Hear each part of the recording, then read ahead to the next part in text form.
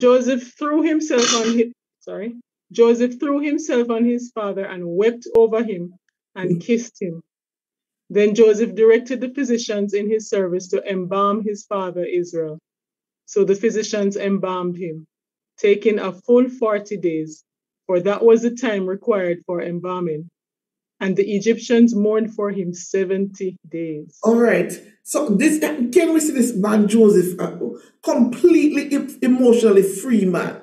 This man he's not afraid to bawl, show affection. This is a guy who is very very open emotionally, and so we see him again. And now look at that. The Jews have a totally different burial practice from the Egyptian. So Jacob is getting the burial of an Egyptian, right? The Egyptians are known as some of the most skilled embalmers of all times. And so here he's being embalmed by the Egyptians. So 40 days of embalmment, and then they mourn for him 70 days. I'm not sure if the 40 is including the 70, but whatever. 70 days. My understanding is that kings were mourned. In Egypt, kings were mourned 72 days. And so the kings were only getting 2 days over and above what Jacob got. Now, this is significant, because the Egyptians honored Jacob, and Joseph. They recognized that somebody special was among them, right? Joseph was special, but they recognized his father also as special. And out of the honor for Joseph and Jacob himself, they treated them with honor. So they gave him an Egyptian embalmment. And you would all know that even today, even nowadays, when they dig up the graves in Egypt, they're finding well-embalmed bodies. There are very few cultures in which bodies have been preserved like that. They've found some in the very cold regions, but that's different. There's one I was looking at, a girl and a man, because the areas are so cold, those bodies were preserved. But that's nature that preserved that. This now was a scientific skill that the Egyptians had developed in terms of embalmment. And so, that's what he got. Let's read on. When the days of mourning had passed, Joseph said to Pharaoh's court, "If I have found favor in your eyes, speak to Pharaoh for me. Tell him, my father made me swear an oath and said, I am about to die. Bury me in the tomb I dug for myself in the land of Canaan. Now let me go up and bury my father. Then I will return." Pharaoh said, "Go up and bury your father as he Now, before made you you." go further, Shyster, you notice how honorable this man is. Yes, he's a prince of Egypt, but you don't find him usurping and rude. You see, that's a cultivated thing where you still understand how to address Pharaoh. You're still giving him his due respect. You know when to approach him when you go through some of his departmental heads or whatever it is. And you notice what he says. Let me bury him. I will return. Now, some people have said, no, if me go, me not come back, If me go, me not come back. I am going to establish myself, take my freedom. But I think, listen to this very carefully. Joseph knew where God wanted him. He knew by now that God had positioned him in Egypt. It is very important to know where God positions you. You might have a job and God has purposely positioned you there. You might be living in a community and God has positioned you there. Do not be quick to move from it. Right? Some of us now, we don't even know because we have not been even walking with God properly. We just said we accept Jesus and that's the way it ends. But we don't have a clue whether or not the job we're in, the community we live in is really the will of God because we didn't care enough, right, to find that out. So, but he says, I will return because he knew where he was, God's will was for him. And he would eventually die there in Egypt because that was the will of God for him. All right, let's go on.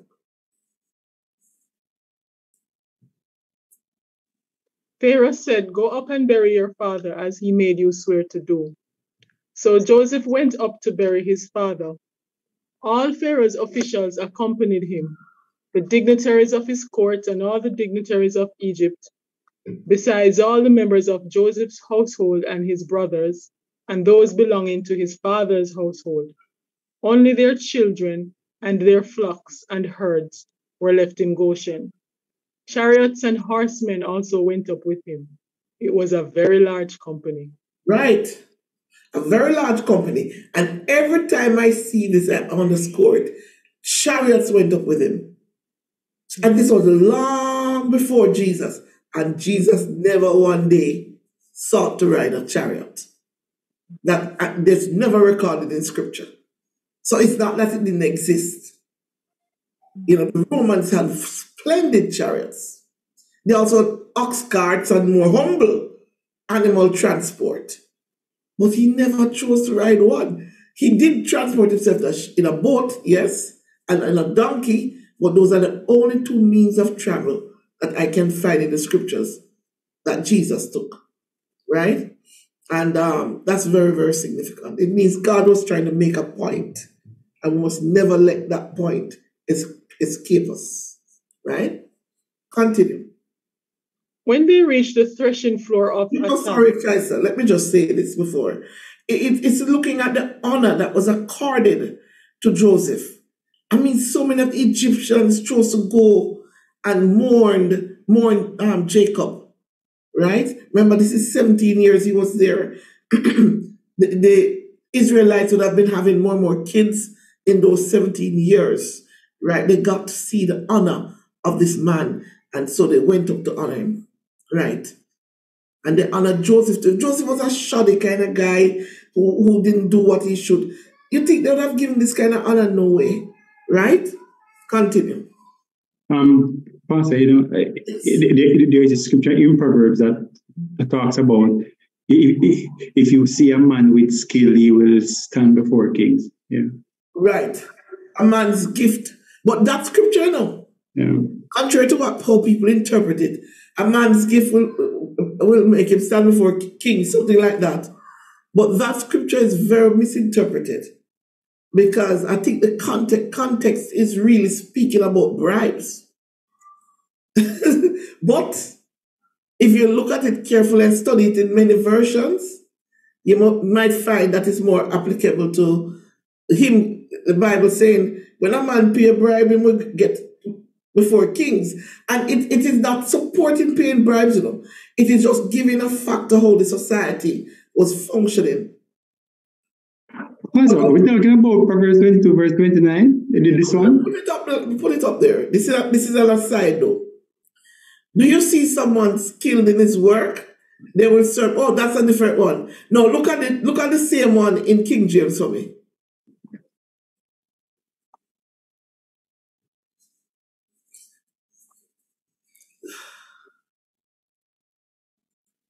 This is the King James. Oh, this is a different one. I think there's one that says a man's gifts will make. Yes, take away for him. That's the one I'm talking about. This is a different one. Yes, you're right about this one. The other one is where it says a man's gift. If you look up gift in King James, you'll see the other one. This is a different one. This is talking about diligence and competence. And we had mentioned that earlier on, that when you are diligent, you're competent, and this is very appropriate. It's very, very appropriate for what we're looking at in terms of Joseph's life. Because this guy obviously was highly competent, highly diligent. And so when his father died, the whole troop went up. Oh, Father, help us. It's so beautiful. Good. Oh, this is another one. A gift opens the way and ushers the giver into the presence of the great. Right, that's the one that is referring to bribes. Anyhow, it's another time, another day for discussion. Let us go back to the passage. All right, Shaista? Okay. When they reached the threshing floor of Atad near the Jordan, they lamented loudly and bitterly. And there Joseph observed a 7-day period of mourning for his father. When the Canaanites who lived there saw the mourning at the threshing floor of Atad, they said, the Egyptians are holding a solemn ceremony of mourning. That is why that place near the Jordan is called Abel Mizraim. Yes, Mizraim. you can check it out in the footnote, what it means there, Kirkland. But listen, this they looked Egyptian, right? It means mourning of the Egyptians, right? This whole troop had become Egyptized, if there's such a word. Joseph, for all intents and purposes, dressed like an Egyptian, looked like an Egyptian, you know. And as I mentioned one week, the Egyptians had a very distinct look. So much so that when his brothers first met him, they did not recognize him, right? Because he was culturalized into the Egyptian society, right? He would have spoken their language, and a lot of Egyptians went up with them. So these people thought this was an Egyptian ceremony, you know. They really mourned a long time, you know. But the truth is, maybe we do mourn too, but we do not express it in the same way. Because when people die or are close to you, sometimes for the first 6 months to a year, they never ever leave your mind. We might not be keeping ceremonies and wearing special clothes, but the mourning goes on. All right, let's continue. Read on, Chester. So Jacob's sons did as he had commanded them. They carried him to the land of Canaan and buried him in the cave in the field of Machpelah near Mamre, which Abraham had bought along with the field as a burial place from Ephron the Hittite. After burying his father, Joseph returned to Egypt, together with his brothers and all the others who had gone with him to bury his father. When Joseph's Can I ask a question? Yes, come on, go. Do the Egyptians speak the same language as the Hebrews? No. They speak a different language, and the Egyptian culture was very advanced. They were one of the most advanced culture in their time. They had their formal writing, and they really were pretty advanced. You know, they I'm had just their wondering. universities. Huh? I was just wondering how who is it, Jacob or Joseph? I don't remember. How he Joseph. went, how he went in there and able to communicate with them and all that. So, Right, because well, one of the things though, you remember a number of things. One, society was pretty much the same in some ways as now, where you'd have had people interchange, trade, etc., between Canaan, where these people lived, and Egypt. And there'd have been people who were bilingual in the society. But pretty soon, Joseph would have learned the language. He was young and he was bright, so he would have learned the language. And throughout eventually, it seems the Israelites, a lot of Israelites became bilingual. Moses himself was very learned in the culture and customs and languages of Egypt. So it's just like now, if you go to live in Cuba, eventually you'll become very fluent in Spanish. And I keep telling Jamaicans that we are kind of monolingual, or maybe we know a lot of Patron and English, but they're very related. But in some countries, knowing 5 languages is very natural. 5 languages.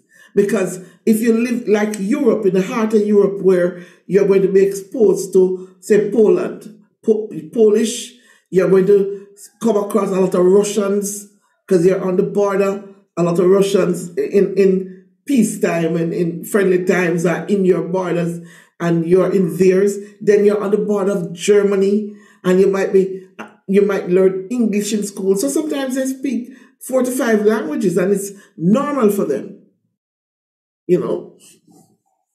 But they would have had translators, and they would learn the language themselves soon. All right? So let's read on. Let's see how his brothers behave now. Go ahead. When Joseph's brothers saw that their father was dead, they said, "What if Joseph holds a grudge against us and pays us back for all the wrongs we did to him." So they sent word to Joseph saying, "Your father left these instructions before he died. This is what you are to say to Joseph. I ask you to forgive your brothers the sins and the wrongs they committed in treating you so badly. Now please forgive the sins of the servants of the God of your father." When their message came to him, Joseph wept. No, stop a minute. I mean, these guys are something else. What do you think about their actions? Conscience, man. Well, it's conscience, Still, but you I don't even remember anything about that. well, you see Joseph's response, and it begins by doing what Joseph enjoys doing, crying. You know? But truly, if these guys knew God deeply, they'd have put their trust in God. They wouldn't have had to manufacture this whole elaborate thing, right? Let's go on. So Joseph wept. Let's move. Let's move 18, verse 18 to the top there.